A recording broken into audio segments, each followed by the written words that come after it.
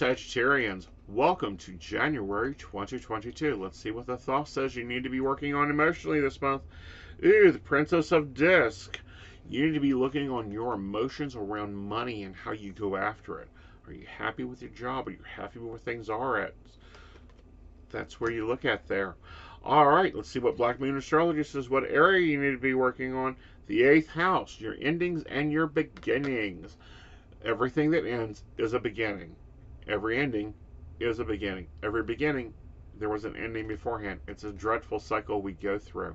So be working on how you're letting go of those and seeing the focus within that cycle. All right, let's look at your energy vibration for the month. And your energy vibration for the month is Pleasure Dome. What makes you happy? What's your happy spot? Finding your inner pleasures and building that little space for you to zone into when you need them. All right, and let's see what you should be working on with your self-care. And that is pick up a new practical skill. Learn something new. Find something practical that you don't know how to do. Maybe it's cooking, housekeeping, sewing, some type of skill. Learn it this month. All right, guys, you guys have a magical January, and I'll be here if you need me. Bye, y'all. You can't stop me now.